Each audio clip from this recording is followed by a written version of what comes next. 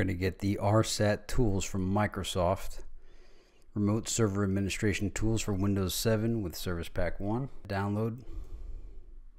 Choose the download you want. I'm choosing 64-bit, but if you got 32-bit, you could get that. I have 64. Alright, so it's downloading down there. Alright, now going to launch. Double clicking. Do you want to install the following Windows software update? Yes.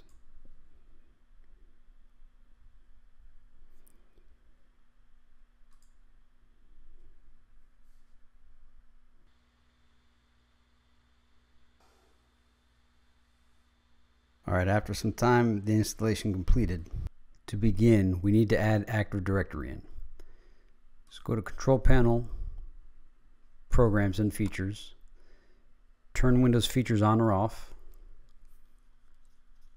It takes a while to load. Expand it. It's easier to see.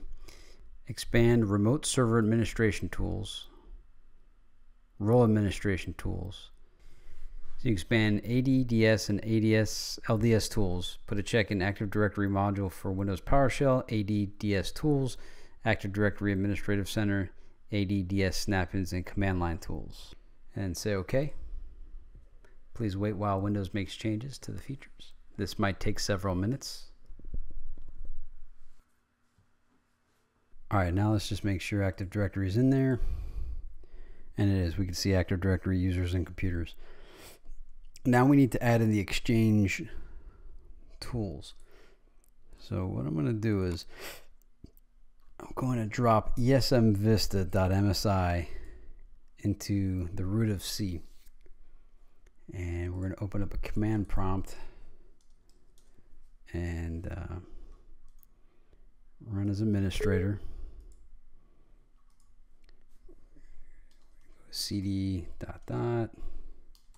Obviously, if you're doing this, you're in IT, and that's not that difficult to do. Type in, get back to the root of C, and we're just going to type in esmvista.msi/q, and then we're going to hit enter. And that's it. It just happens in the background. Is we need to create a batch file. Either there is no default mail client or the current mail client cannot fulfill the messaging request. Okay, interesting. Well, let's see if it works. So I'm not sure if that worked or not. Whoa, something just happened. Alright, so this little batch file here consists of pointing to this directory. C Windows System 32 dsa.msc/32.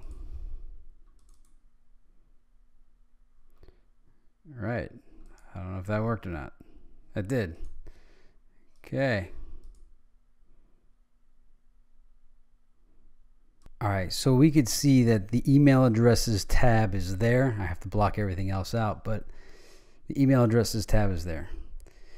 So those steps again is install the RSAT administration tools, add Active Directory from add remove programs, add Windows components.